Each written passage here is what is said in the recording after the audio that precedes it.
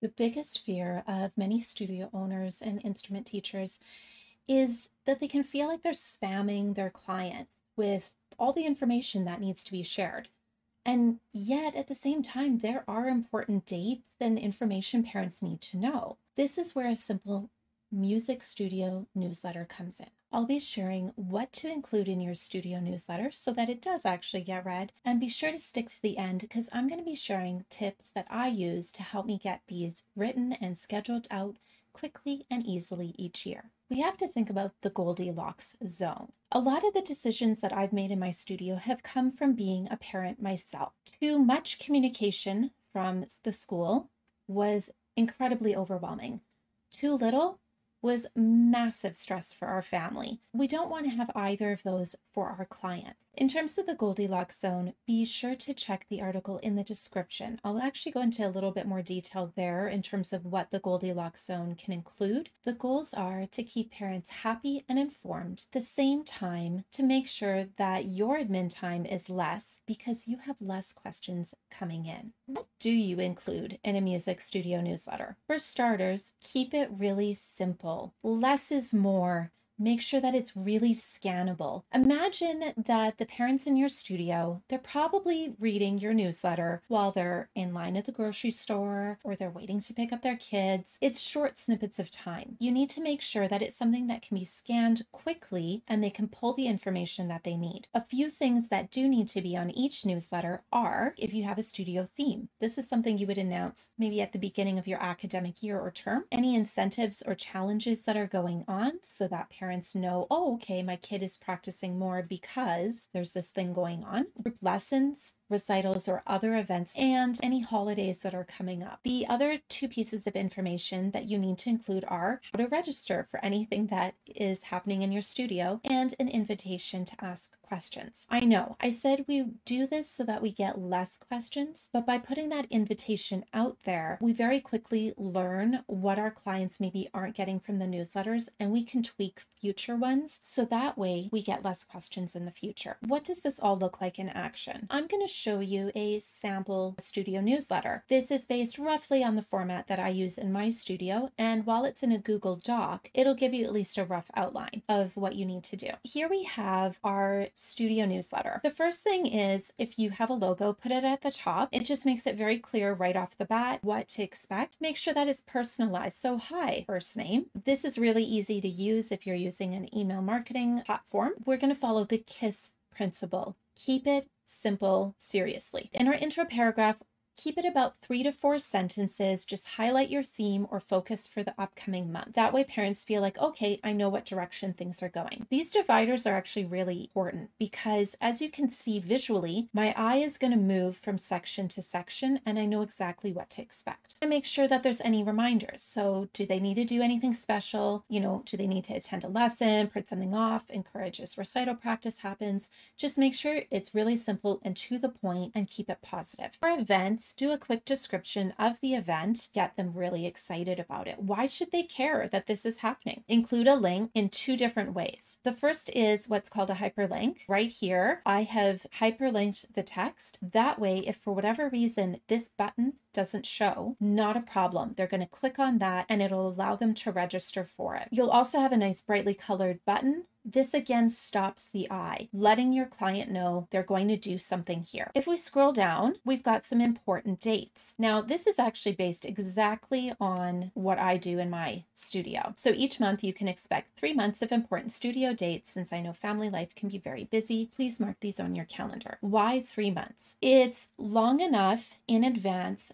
that if they're thinking about enrolling in an extracurricular activity or they're thinking about doing a holiday of some sort, you probably have first dibs because you've already made it onto their calendar, which means that you're less likely to get removed from that calendar. For example, you write down the month, the day, and what's happening. So in September, in my studio, September 5th was Labor Day, office was closed. The week that first lessons started, anytime that the office is closed for a non-holiday reason, and if they need to RSVP or there's an event happening. And you can see for October, same idea, and then November, same idea. And so because it's in a Google Doc, you're going to see the Your Studio logo that wouldn't actually show. Below that, I've actually set an expectation for when I will return communications with my clients. On the weekends and evenings, all emails, texts, emails, etc. will be returned once I return to the office. Typically, I return emails weekdays in the early afternoon. This way, clients see every single month, this is when I can expect to hear from you. And I give them another way. Our studio Google Calendar has all the studio announcements to the end of June. This can be found at,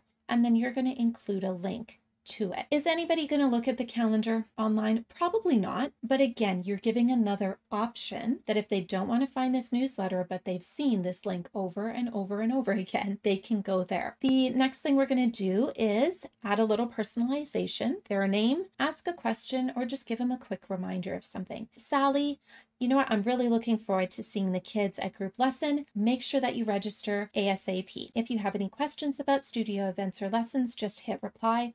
All the best, and then put your name. At the bottom, include some icons linking to your studio social media channels. This is really important because it gets them over there. You can make sure that there's also announcements there, and it's another way for them to see what's happening in your studio, which makes them just fall in love with it even more. So now that you've seen what to include in your studio newsletter, I'm going to give you a few secret tips. First, create a template, kind of like what I did here. You're going to create the design once and you're going to copy many times. I always find that the first newsletter takes the longest, and that's because I'm checking how it looks. I'm not only checking how it looks on my computer, but I'm also adjusting the size so I can see what it looks like on a cell phone. I also know that that's where clients are going to probably be reading it, so I want to make sure that everything looks good and it's not looking overwhelming. The other thing I'm going to do with that is once it is designed, that first newsletter, that say the September one for October, I'm going to copy September and then I'm going to rename it October, change the details,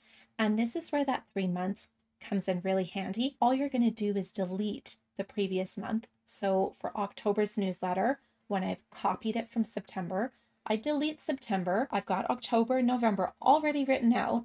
I just have to add December. So this saves a little bit of time and you don't have to rewrite everything. The other thing you're going to do is start planning backwards. I know that oftentimes we think I have to plan lessons each week. However, by really taking a big step back and looking at what is going to happen over the course of the year in your studio, it makes a really big difference and it allows you to get these newsletters done quickly and easily. It's actually one of the biggest tips I can give you. So start with the annual. Figure out when are the holidays. For example, if there's a winter or a summer break, when is that happening? Is there a spring break? Make sure those dates are written down. If there's studio events that are happening or challenges, figure out what dates those are, write them in a spreadsheet, on a calendar, wherever, and then you're just going to plug those in to the newsletter. A good chunk of the newsletter was actually those dates. That's because it's what our clients care about. They don't necessarily care about all the nitty-gritty details. They want to know what's happening and they want to know how to register for stuff if they need to,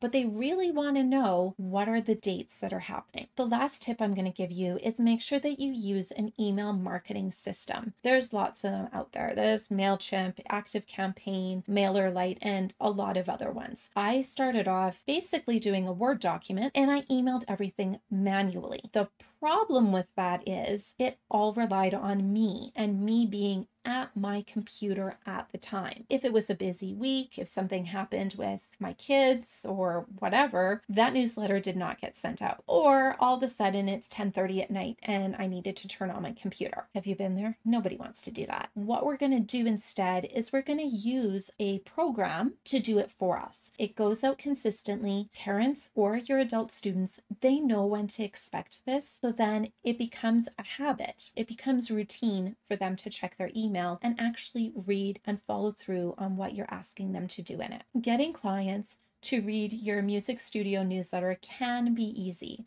so long as you make it timely, simple, and easy to use, meaning that you've got those links to register right in there. At the same time, getting your studio newsletters written and scheduled out ahead of time means that you're saving a lot of admin time and a lot of stress, which means that you get a little more balance. You're not at 10:30 at night, like I was, suddenly running to your computer to send messages to your clients. To find out how I work backwards when I do these newsletters, Be sure to check out the article, Keeping Clients in the Know. There you'll find out more about the process on how I work backwards, as well as get a link to a free newsletter guide.